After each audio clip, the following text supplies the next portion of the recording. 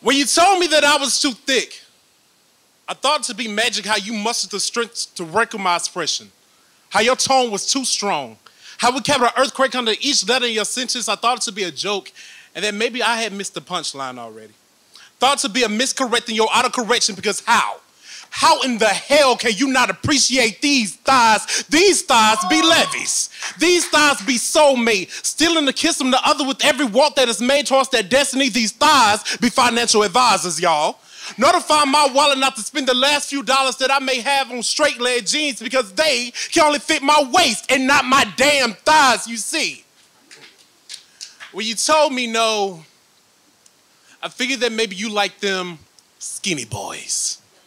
That you were someone that wasn't interested into anything that lasted too long. How they can only love you in the summertime because winters be too cold. Winters be eviction for skinny boy love because you can't get no warmth from under flesh and bones. You see, thick boy be blanket, be pillow, be comforter, be protection from when the walls be too loud at night, be shelf on first date, be daddy, strong enough to carry the weight of more than 2 kids, all while balancing the youngest around his neck. Thick boy be swag, be style, be never caught in public looking any less than the second glance. Our hairline is positioned tightly on weeks in advance, so you see. When you told me that I was too thick, what you really told me was that your love wasn't thick enough.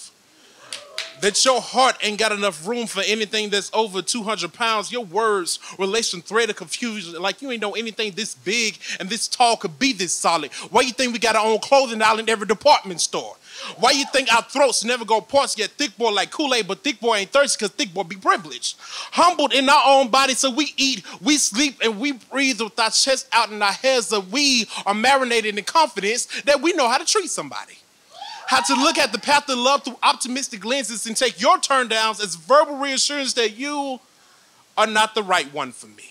That relations with you without protection will only birth premature bad situations, and us thick boys, we ain't got no time for that. You see, us thick boys, we come with commitment and companionship. That's why our bodies come with a little extra to hold on to, and our arms are big enough and all to smother the storm that you might be going through. So when I approached you like a gentleman, and everything that is to be a gentleman, and you had the audacity to tell me no, after this world tells me that beauty is not made in my size, allow me to reassure you and accept my apology in advance. But I wasn't talking to you, I was talking to the young lady behind you. Big, big, big, big.